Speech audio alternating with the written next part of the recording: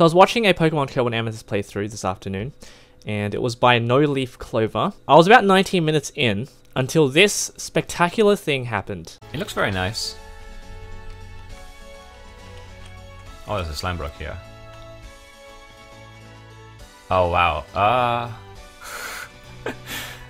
I did not expect that to happen. Wow. Why does that work? That's weird, right? I can't jump, but when I jump on the slime block, this happens. That's really crazy. These towers look crazy too. Okay, so what just happened there? Apparently, if you cannot jump, so by that I mean you have a jump boost of at least 128, I think. Now I can't jump. So if I hold the jump key, I cannot jump. That's how the cancelling jump mechanic was done in Pokemon Cobalt and Amethyst.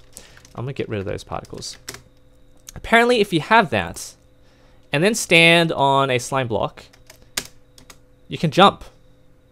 It's the most hilarious thing ever, in terms of this thing anyway. Some people messaged me saying, oh, this is how it works. So apparently, if you have such a high jump boost, you can't jump because the game will try to send you down. It will not try to boost you upwards vertically. It will send you downwards. So by definition, if I have an excessively high jump boost, I will jump down, which means if I collide into this slime block, I will jump higher.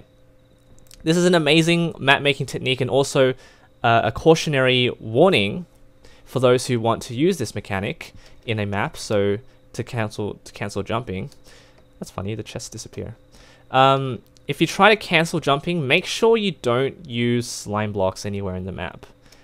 And alternatively, if you want to use this in a parkour map, you can also do this sort of thing, where you have this block here and a block very far off, and then the player will have to figure it out that they have to jump on this slime block and then land on the opposite block. But of course, just don't do what I did in PokeCA. It is a bug. If you jump on a slime block, you will be able to break the map. You'll be able to fly out of the map. And also, that means the Halfwin Island gym puzzle, if you've been there, that's also kind of broken. So I didn't really test this out. I didn't think it was possible at all, but apparently is. So this is a warning or a piece of advice for map makers and a bit of a tip for you guys. Thanks for watching. Leave a like and subscribe for more creative content. Take care.